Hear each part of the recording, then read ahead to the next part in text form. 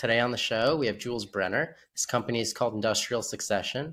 They are an acquirer and manager of small business manufacturers, specifically now in the industrial sector. So, Jules, how did you get into just acquiring businesses for a living? I actually started out as a mechanical and aerospace engineer, originally from Brooklyn, New York.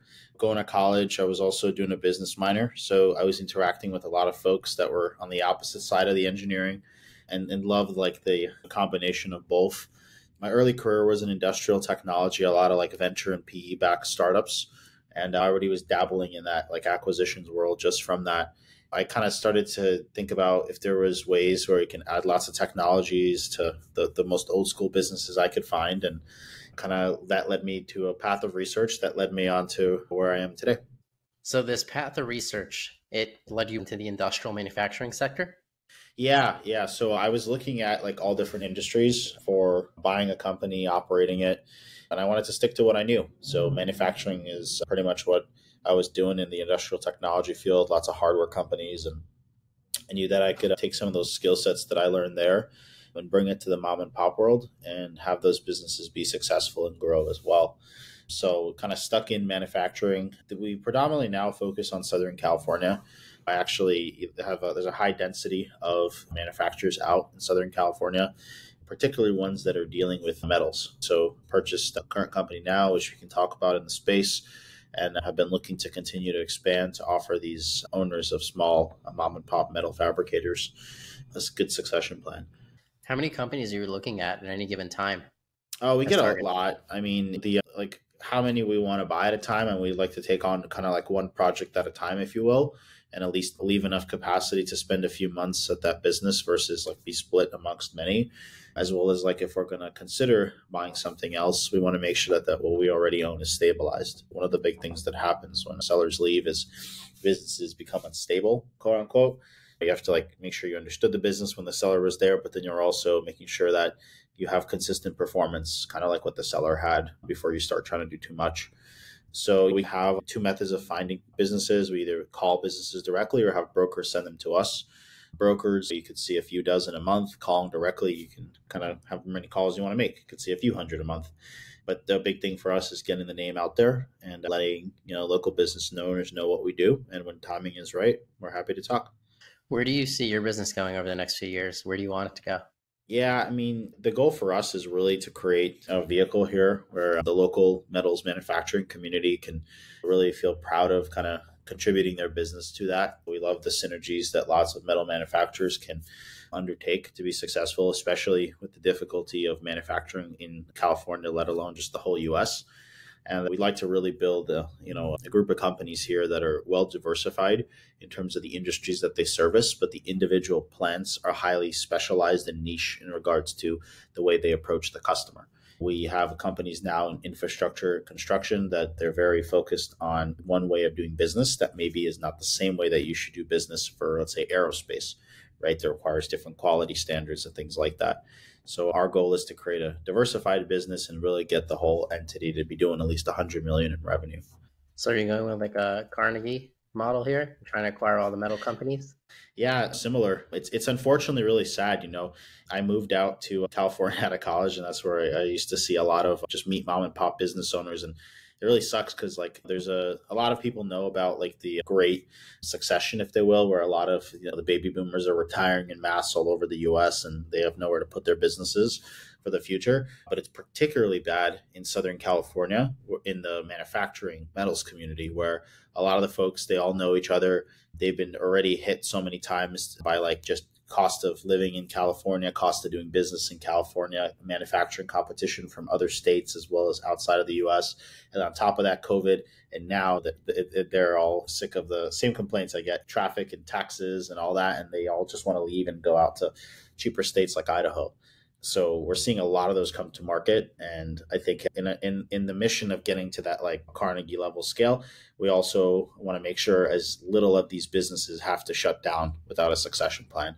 It's the saddest story we'll get when we hear about like a local shop that they just shut down, maybe from a vendor or something, and we're like, oh damn, we didn't let them know about what we do, because if they did, then we could have kept those jobs, we could have kept that name alive in California. So you're bringing a lot of efficiency when you go into these operations? Yeah, that's a big part of it. So we're not a private equity group, so we don't have like a committed fund that we have to like deploy, collect management fees on, sell the company in 5 years, none of that stuff, right? We're big fans of the buy and permanent hold model, use recapitalizations to extract money out and pay out dividends to shareholders. And the way we can do that without having to also do some of the things that private equity is known for, such as like moving locations, changing the name, letting go of a bunch of staff, etc., is we focus on heavy uses of technology. So applying what I kind of used in my former career, we love using technology to help save us from like hiring for certain roles that then force us to like be very aggressive with just expenses. So we save on that, and then we use the technology to help us really throttle sales efforts so that we can get to an operating leverage standpoint earlier with less existing resources, thereby keep people's jobs, but also make a much more stable business. And then as we start to continue to bring in partners and buy other companies, we really start to get a strong feel on very like key detailed metrics. We literally have seen so many of these businesses now that we know how much a healthy metal manufacturer in Southern California should be spending on employee per square footage of real estate that they're on, down to like the age of the machines and you know, what useful life they have. So there's a lot of advantages, if you will, that come out by being like super hyper focused and localized. And we love the fact of like when we meet a business owner that maybe has been working in, I don't know, they've been servicing aerospace for many years. And now we have, you know, companies we own in aerospace as well as infrastructure and other industries that are still healthy in Southern California. We can offer them a piece of that journey. I think that really helps them not only see their legacy live, but know that they can kind of breathe easy knowing that their own business and investments are diversified amongst different industries. Since you're buying in one central area, Southern California, are you also consolidating facilities in some cases? We try not to. So I mentioned the aerospace versus, let's say, infrastructure manufacturing sectors. So, for example, in aerospace, it's top secret. Lots of times they send you the one part of the airplane and they want you to make thousands of them. It's super predictable. Quality is really important, etc. So in that kind of mentality, not only bleeds to the shop floor, but also to the office in the way that the estimators and all of them function. Now you talk about the polar opposite of that, where it comes into like infrastructure and construction. It's a lot of last minute requests, less predictability, higher margins for that.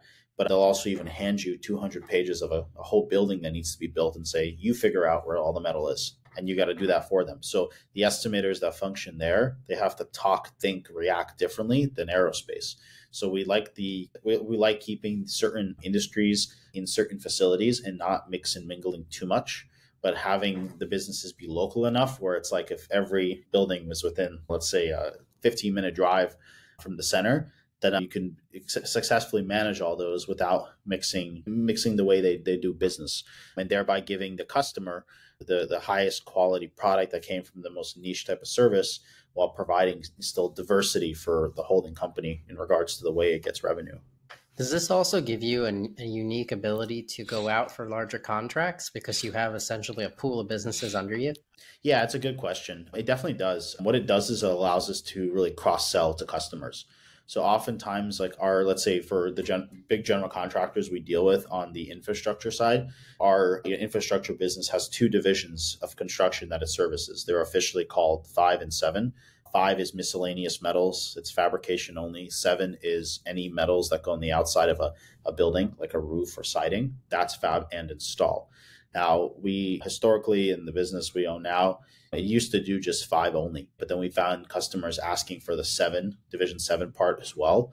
And we started offering that service too. So we can definitely capture more portions of a single job, but also it's just easier to deal with. And like, this is where that having the facilities be focused part is really crucial. So that general contractor customer that calls us, whenever they need metal, custom metal for some project, they can make one phone call and they know that there's very likely most of the scope that they need picked up can get picked up by one party. This is a very interesting business model. I, I'm quite interested by everything you're doing. So you said in addition to just going out acquiring and offering management services, you do offer a model for people to come in and invest in this. Yeah, yeah. So we're big fans of having this be entrepreneurs buying businesses from entrepreneurs, right? We think it's a very natural way to go versus like if you're dealing with a private equity fund, that money might have come out of a pension fund or from another country, whatever. And the story of like keeping like funds from like small business owners that, maybe they themselves bought, sold, or successfully operate their companies, have extra cash flows that they want to invest. They maybe don't have the time or desire to, or the risk appetite to go buy another business in full, own it, operate it, whatever. We love that we're able to offer them a place to take a piece of the pie here and see that grow. And current opportunity, we've been operating. We have a good pool of investors that have participated with us, most of which are operators of businesses themselves actively right now. And we'd like to continue keeping that. We're very open to like the family offices and stuff like that if they ever want to talk to us too. But yeah, we definitely see partners as part of the journey for growth. So if one of our listeners wanted to check out either how to invest or sell their business, how can they do so? Yeah, so sell their business. You can always reach out to us at deals@industrialsuccession.com. Right now, we've really been focusing on just local Southern California. But if anyone just wants to reach out and like talk about an interest for now or for the future, just like kind of like many big transactions in someone's life, they often need planning.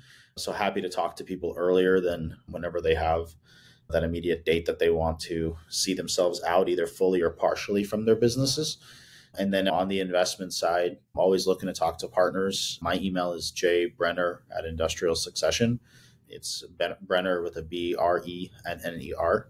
I'm always happy to talk to folks if they're actively interested in participating in something like this. And then if you just any partners ever want to talk, it's the same email as well. Well, thank you, Jules, for being on the show. And thank you, everybody, for listening to another episode of Failing to Success. I'm your host, Chad Kalecki with Cosmic Design and Development. Make sure to subscribe, and we'll see you next time.